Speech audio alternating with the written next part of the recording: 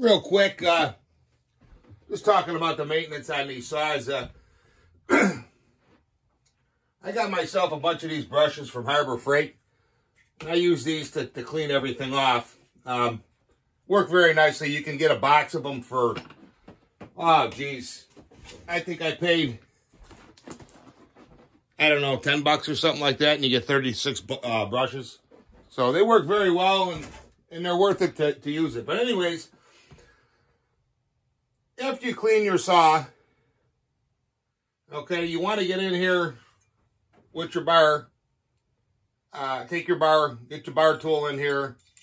You want to clean these grooves. This is that West Coast gauge, and I use this to clean it out, and I also use a toothpick. You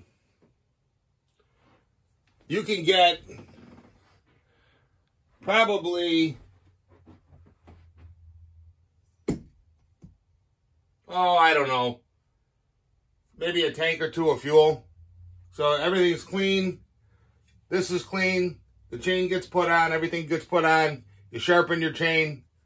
Run a tank of fuel. Okay, the chain's dull. Sharpen the chain. Run another tank of fuel. And that's about where I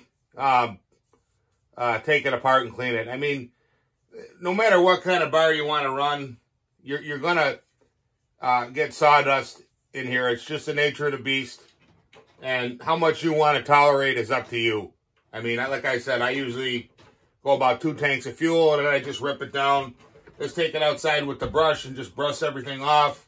Clean this, and you should be good to go. So I should be good to go for another 2 tanks of fuel, and then we'll re-clean it.